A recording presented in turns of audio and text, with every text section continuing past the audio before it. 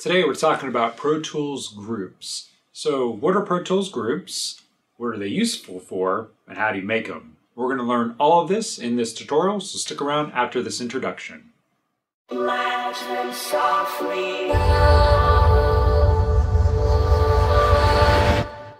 Welcome everybody, I'm Dan Spencer and I am the Audio Sorcerer. So this is the channel where I teach you how to perfect your audio recording, mixing, and mastering skills. So before we get to the video, make sure you guys smash that like button, please subscribe and hit that notification bell to know I have new videos coming out. And also, I want to mention I have a Pro Tools playlist I have been working on throughout time, and I have a link popping up in the top right corner now. This playlist is full of training videos from beginner to intermediate to advanced for anybody looking to get better at Pro Tools. So definitely check out that playlist after you watch this video. So without further ado, today we are talking about Pro Tools groups.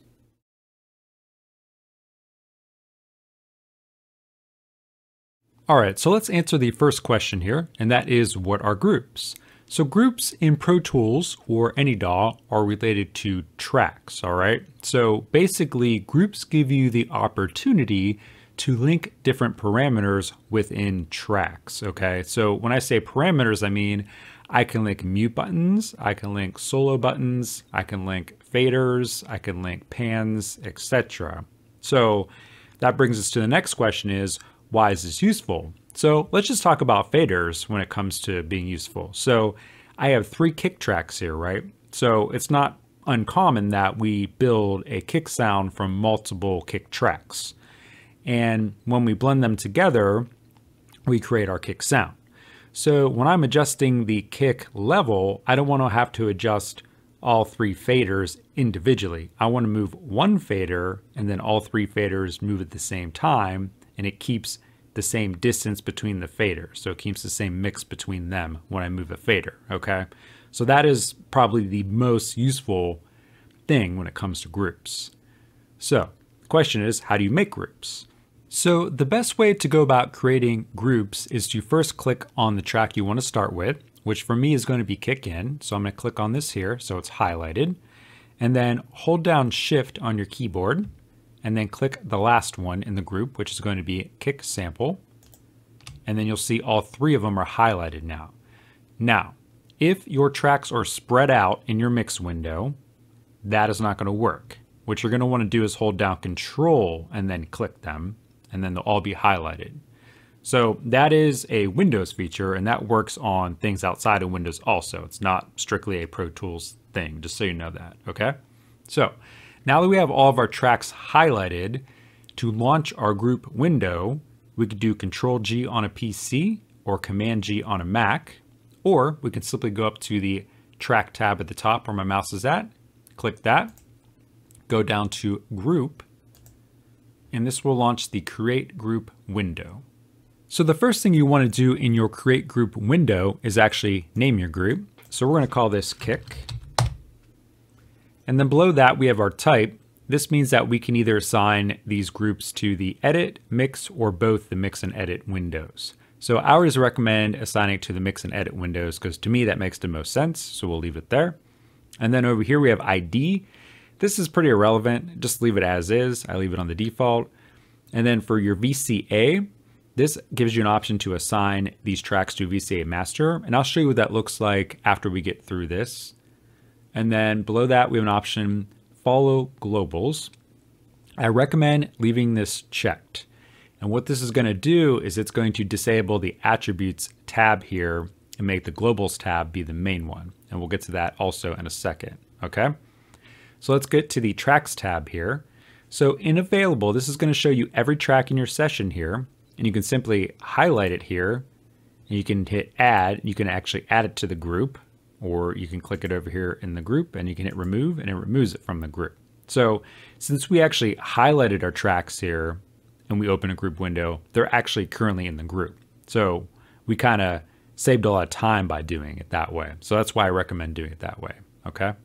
So that is pretty much everything for our main view here. So again, let me just show you attributes. See, it's all grayed out here. If I was to disable follow globals, now we have access to it. So we're not going to deal with it because I believe you should have the follow globals active. It makes the most sense. All right, so in the global window here, these are the options that we can link up. So you can get a little more in depth with it here when you go with the inserts, the sends and stuff like that.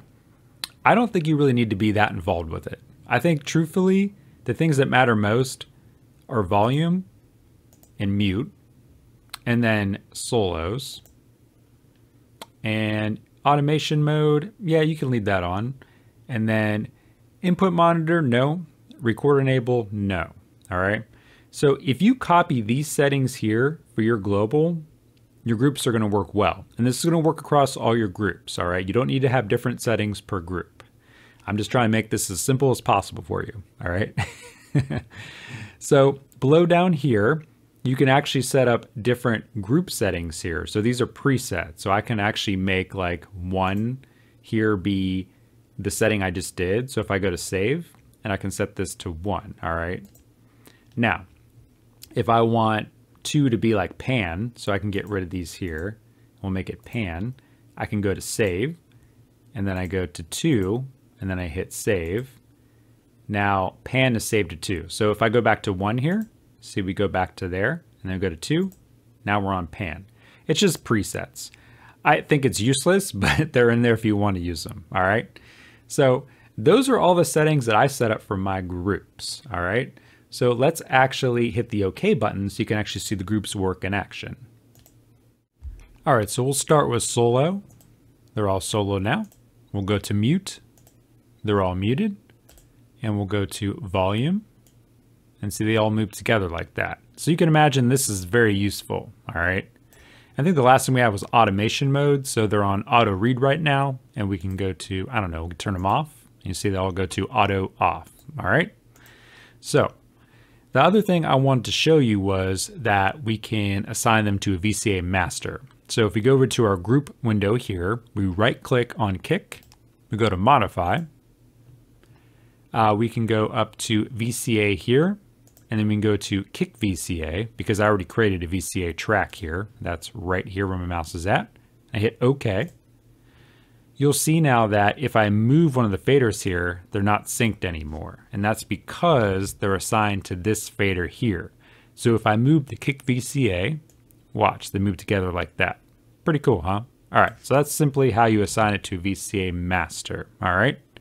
So a question you might be having is, where is my groups window? You see it on my computer, but you might not be seeing it on yours. So if you don't see this tracks/groups window here, go down to this little arrow where my mouse is at here and click it, and it will open it up. This will open/close it. It is simply a toggle button. So if I click it once, it's gone now. I click it again, it's back, all right? And this groups window here also shows up in the same place in the edit window. So I also want to mention you have this default all group in here. So if I click on this here, you'll see that all these tracks here are now linked, except for the VCA master, of course. And if I declick it here, now they're all not linked up, all right? So that is in there by default, okay? So that is pretty much everything there is to groups inside of Pro Tools. Now you know what groups are. Now you know why they're useful. Now you know how to make them. Now you should definitely go and start using them if you haven't been using them before, all right? So I hope you guys liked this video. If you did, give it a thumbs up. Please subscribe because I love making this content for you, and hit that notification bell to know I have new videos coming out. So with that being said, until the next video, I will see you guys later, and peace out.